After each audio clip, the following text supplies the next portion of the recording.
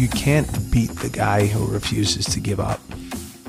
Anytime I see a wall or you think there's a roadblock, I say, if I'm going to be successful, if I'm going to be better, I need to either find a way or make a way.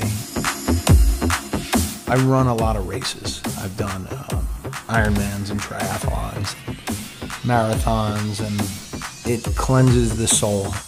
Do things physically, and they will strengthen you emotionally and mentally. The gym is my church. Training is very primal. It's at our core. There's a reason why people feel good after a workout. My best self is when I wake up a little earlier in the morning and I can make other people feel good because I'm strong. Mentally, physically, emotionally, I'm stronger. And no matter where I am, if I feel good, I can make others feel good.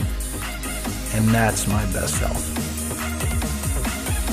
My name's Kenny Santucci, and I'm just trying to get a little bit better.